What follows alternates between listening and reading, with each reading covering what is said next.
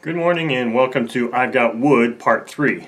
In today's video I am going to be installing the WP, as SIG calls it, or the wing joiner piece in the front of the wing here. So what I'm going to need to do is I'm going to need to check to see the fitment of it, relieve some areas that are necessary to be relieved, and then epoxy it into place. So let's get right to it. Okay, again, I'm testing out various different camera angles to see if I can find something that works the best for this. So I've got the wing sitting on a rolled up towel here, so that if I put any undue pressure on it, I'm not damaging anything. So the first thing I'm going to do here is, well, I noticed, and I don't know if you're going to be able to see it here or not, that it looks like this fellow made a mistake or something. It looks like maybe he broke this rib, or he cut it wrong, because there's some patches here, which is not going to affect this at all, but it's just something I noticed. So the first thing I'm going to do here is, I had mentioned in the first video that these spars weren't exactly perfect. I just want to check to see if this is going to fit all the way in here on this side. And it looks like I could probably do a little bit of sanding there. And so these ribs were all just cut out for the spars and a little gap for the joiner. He actually went through and cut the bottom piece out of this one already, but this one and this still had the center section of that wing rib in there, so I'm going to have to cut those out. But what I've got to assist me with sanding here is just an emery board, and it felt like this piece here needed just a little bit of sanding at the bottom. So it's tight, but that's good. I want it to be tight. Now the thing with ribs is they always cut, kit manufacturers will always cut the ribs, or die cut the ribs with the grain going lengthwise. So on this type of thing it makes it really strong that way, but if I were to do a cut here, you can either do like a chisel straight down cut, which is going to be problematic, or you can do a razor cut. But if you do a cut with a razor saw like I'm going to do, you have to really make sure you hold this thing so that the motion of going back and forth doesn't dislodge the joint and break the rib. So this, I like this fit. This fit here is good. This fit here is probably going to be alright. I'm probably going to have a little bit of a gap on this side, but I can just easily fill that with epoxy, so I think we're fine there. These two are the ones that need to be cut. So I'm going to use my razor saw here and just kind of, I'm not so much doing this as I'm doing a pull cut.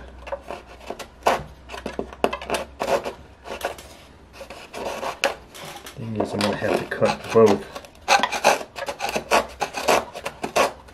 And I don't know if you're seeing this, if my head is in the way, but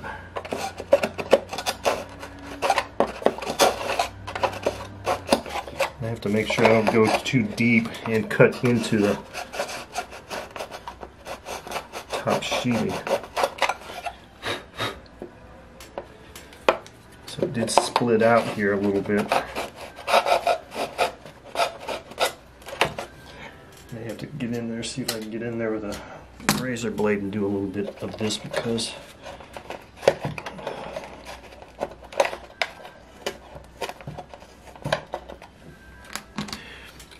I'm kind of exceeding the depth.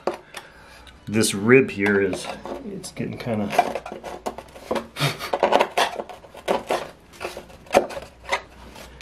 and I really wish I had invested. I might have to go to Hobby Lobby or Hobby Town USA and see if I can find another set of X-Acto knives, because stuff like this is very challenging to do without a longer blade. Okay, I think I've got that out. Let's see if this thing will slide in here. Yeah, it's tight. So I have to see if I can get in here with the emery board.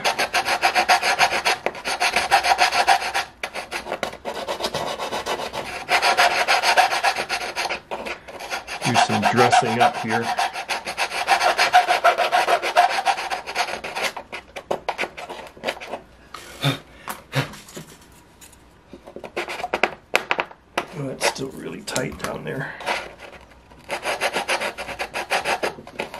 So I'm really having to try to put pressure on this like this so I can get down there at the bottom of this rib, right where it meets the sheeting, because that's where the tight spot is.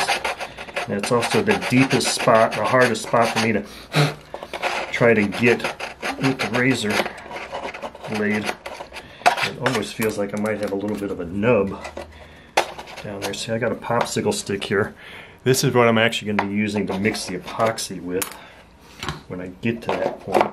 See, I don't think I can. Let's just see if this is going to go now. Yeah, you hear that? When you hear that sound, that's when you need to start holding things. And sometimes just with insertion, and doing this a few times is enough to.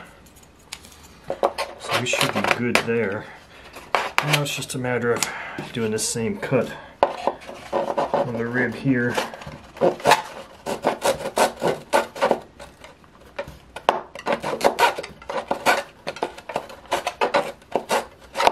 Yeah, it looks like this camera angle over here is really, I'm obscuring it with my arm. So I'm having to do two cuts here because there's a gap. Obviously there's a gap here, and so I need to cut here and here to get that piece of wood out.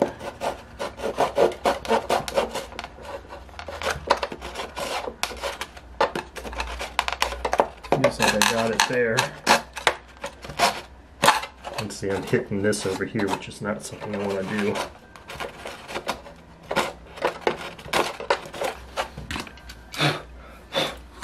Okay, that's out. Let's see if this will fit in here.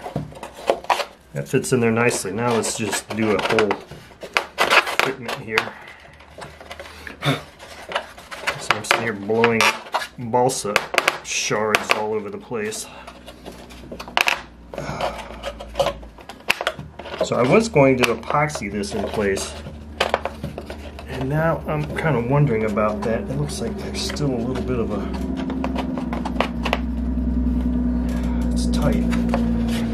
See, now it's kind of like one of those things where my sheeting, this is it's not deep enough such that I've got 3/32 above this like this. It's I don't want to go and cut this, try to cut this joiner down. It's almost like my sheeting is going to have to be notched out a little bit to butt up against that instead of go over the top of it. So this piece of sheeting here is going to have a notch cut in it. Just a slight notch. So the thing is, I really don't want to be blowing that all over the place, but so that's in there, and it looks really good. I don't know if you're going to be able to see it on here or not, on that angle. This angle, it looks really good. Fits really good. Can I get it out? I don't know. And the other question is, do I have something really quickly to mix up some epoxy on? This is such a tight fit that I could probably almost just do it without epoxy.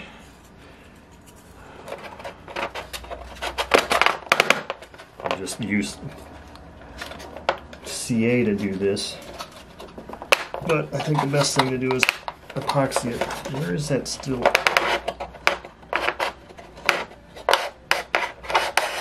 Looks like it's still kind of tight here. I think it's tight here because this isn't straight, so it's kind of putting pressure on it, because that feels really good. That's got a little tightness, and that feels pretty good, so maybe it's here. And now I'm trying to go up and down to sand as opposed to this way, so I'm not putting stress on the ribs and the joint here that way.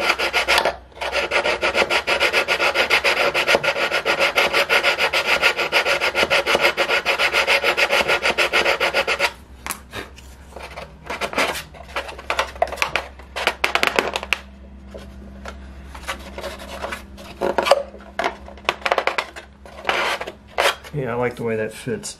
This is going to be a really thin. It's not going to take much epoxy at all. So let me pause things here real quick and go get a paper plate. Okay, I've got a paper plate here. I'm going to just do it right here instead of trying to move cameras and everything. I've got just some DevCon 5-minute epoxy. I'm just going to squeeze out what I believe is an appropriate amount.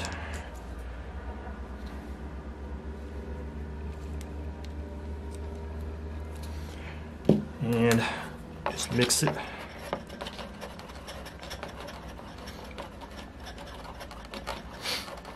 Keep in mind, I've done this, I can't even tell you how many hundreds and hundreds and hundreds of times I've mixed epoxy and done exactly what I'm showing you today on all the different airplanes I've built, repaired, etc. So what I'm going to do here is, how long is this thing? I'm going to put a light coat of epoxy on the spars.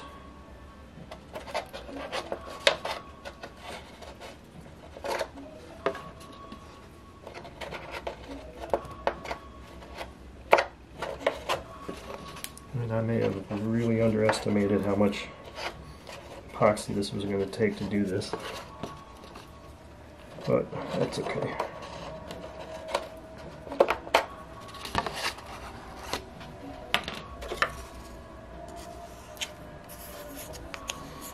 Yep, I underestimated how much epoxy it really was going to take, but this is plenty to hold it to do its job.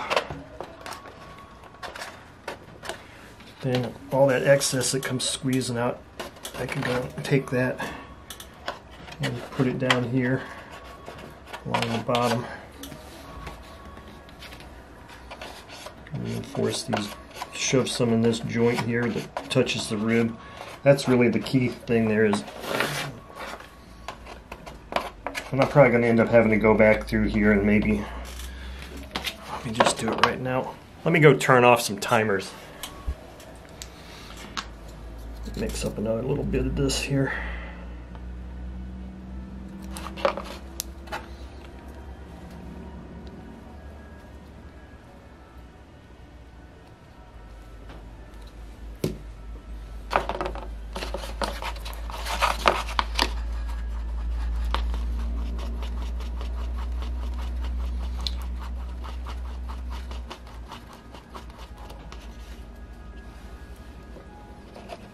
Put some, kind of make a fillet on these ribs.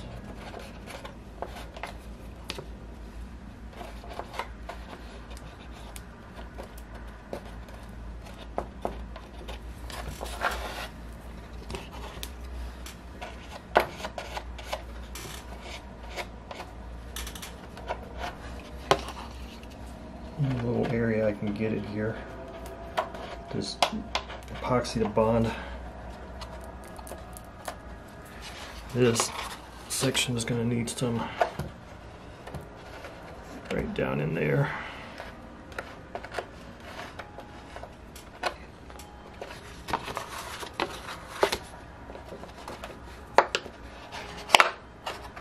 I'm not super concerned about this because the wing, if, and this is a big if, is if this plane ever actually goes into the air, which, like I said, is a pretty big if. It's not like it's going to be overpowered by any means, and it's not going to be doing a whole lot of serious aerobatics. So I'm not really concerned about in this wing center section being stressed in flight, especially being a 3-channel. It's not like I'm going to be doing a lot of rolls or anything like that with it. So there you have it. That's pretty much the wing joiner installation, and all of this dust and stuff that's in here. And just scoop that down in there and let it, instead of cleaning it out, I'll just let it fall into place on the epoxy. So the next thing I'll be doing here with this will be, probably sheeting or either putting the trailing edges on. Okay, so that was fun. Been a while since I've done any epoxying in a wing also. So that was enjoyable. Had a lot of fun doing that. Just going to let it sit here and cure, go put the wing back up and get this off the table so that Sasha doesn't come over here and get curious about it. But other than that, that concludes part 3 of this I've Got Wood series. Hopefully very soon we'll be ready to actually start covering the wing.